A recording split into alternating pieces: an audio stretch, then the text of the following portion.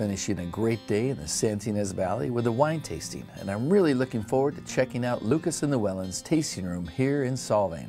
But before we head there, Louis Lucas has invited me to visit his beautiful vineyard and learn about the winemaking process. Louis, thank you so much for having us out.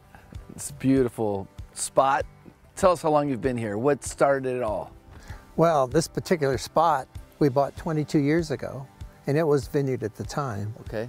But we made some, a few improvements and changed the varieties around, and discovered that this is a little bit of Bordeaux and California right here.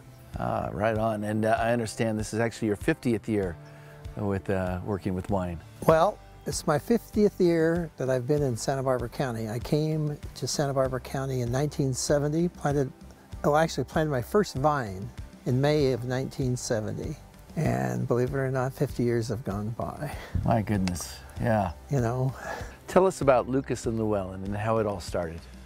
Well, it took a good friend, Judge Llewellyn, who joined me in business 22 years ago. And prior to that, I had been in the area, and Royce, of course, became a retired judge. Along the way, the opportunity came. Royce was interested, and we formed Lucas and Llewellyn in 1996. 1996. And just for the folks at home, it is February. That's why you're seeing the vines in a dormant state. What comes next after this? Well, they've been pruned. They need to be tied. Yeah. We pruned up on the hills. We prune a little early because it doesn't get as cold in the spring. So these have been pruned. And you'll see these things sticking up behind you are canes. This is a cane prune vineyard, 2 canes per vine with about 4 or 5 spurs. Each one has a couple buds. And this is Cabernet Franc. Cabernet Franc. Interesting Cabernet Franc. It just got a double gold at the Chronicle tasting in San Francisco from this vineyard. Oh, congratulations. That is really cool. How much total acreage do you have overall under Lucas and Llewellyn? Approximately 400 acres. 400 acres. Well, I'm looking forward to trying some of your wines. Why don't we head over to the tasting room and try them out? I'm always ready for that. All right.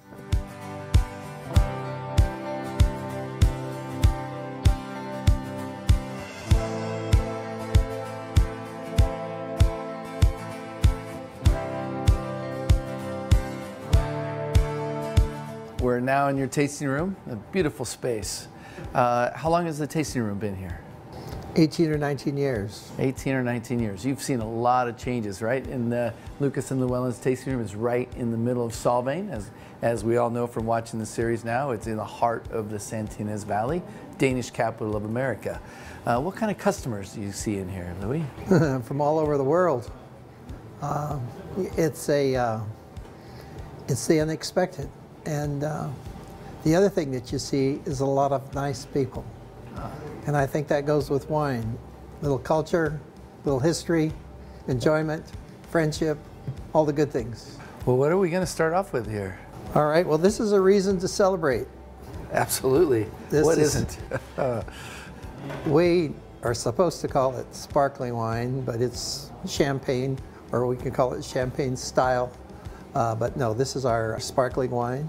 And it's this particular one is 50% Chardonnay, 50% Pinot Noir, picked on the same day, and we co-ferment. We put the juices together, ferment them together, and then we take them through the champagne process.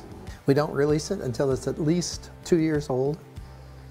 We let it lay there in terroir, and we make some specialty champagnes. I make one with a splash of cognac, and we let it sit for 4 years before we do that. So. What do we have next? Next, Pinot Noir. Of course, Pinot Noir, since the movie, Sideways, is the big thing in Santa Barbara County. Right. And we have 3 of the best growing areas for Pinot. Los Alamos and Santa Maria and Santa Rita Hills. I mean, three great places to grow Pinot in the county. And of course, Pinot has become a mainstay in the business. Acreage has doubled, and it's one of the favorites. Smells good.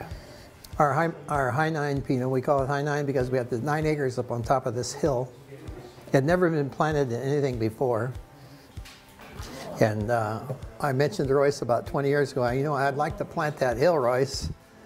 And he said, why don't you? And so I planted it. And it ended up produced our best Pinot. And then this is the Cab Franc where we were earlier This is what we talked about, double gold at the Chronicle tasting. Oh. And this is Cabernet Franc, 100%. It has a dryness to it that, whether it be dried herb, to me it's organic. And the other thing with Cabernet Franc is, you know, it's one of the parents of Cabernet Sauvignon, which... What do you mean by that? What do you mean parents? Cabernet Franc was an existing variety, and it was sort of mated with Sauvignon Blanc, a white wine, and the offspring was Cabernet Sauvignon, one of the great varieties ever. Ah. So it's interesting that it played that role. Yeah. Cabernet Franc did. But as this unique I keep wanting to talk about this unique character that it has, and it doesn't pass that character.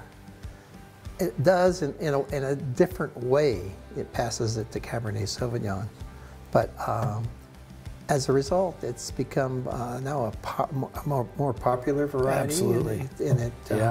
And it does really well. And of course, this is in my yard. Those are the most pampered grapes we have. You know, they can't ignore me. Yeah. You see what they're doing. Yeah. Yeah, it's got just a beautiful smoky spice to it. Spicy?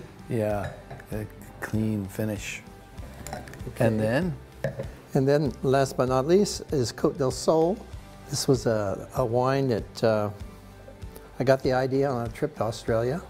I don't know why I mentioned Penfolds, but I will. And they poured me a Cabernet with a little bit of Syrah in it. So I made a little mental note, and I said, someday maybe I ought to do that. So when I got back, this is like 12 or 15 years ago, I made a 8% Syrah, 92% Cabernet. But what I did that was different is I picked it on the same day and fermented it together. I love co-fermentation because you get something that you can't blend to. So if it's really good, it's unique. If it's bad, you try again. But this one really worked. And so it got the name Côte del Sol because I had another idea. We were harvesting the grapes, and I have it on this, it's not an arbor, but it's a cross arm. And I take the vine up and I split the canopy. So on this vine, I only pick the sun side of the vine. Why? Because I want to. Yeah. But no, really, Dan Gears, our winemaker here at that time, he and I were playing with a Cabernet and we're looking at it. And what was interesting was that the sun side was different than the morning sun side. And so ever since that time, I still pick the sides separately. If you give the other side another 10 or 12 days, makes a unique, terrific wine. And so anyway, that's what we learned along the way, and it's been one of the favorite wines that we do. Thank you again for sharing everything with us today. It has a richness to it. Yeah, it does. Just It's good. Anyway. Like a steak unto itself. Louis, how can folks find out more about Lucas and Llewellyn? Well, besides coming to Solvang, Yes. we have a website, llwine.com, kind of simple. And of course, we hope to be in stores and restaurants and that kind of things. We are working on that more and more. What we do is personal. Yeah. All these wines and the vines, you saw the vines. Absolutely. You know, it's us. It's an example of us. Yeah. Well, cheers. And Cheers. Thank you again. Lucas and Llewellyn.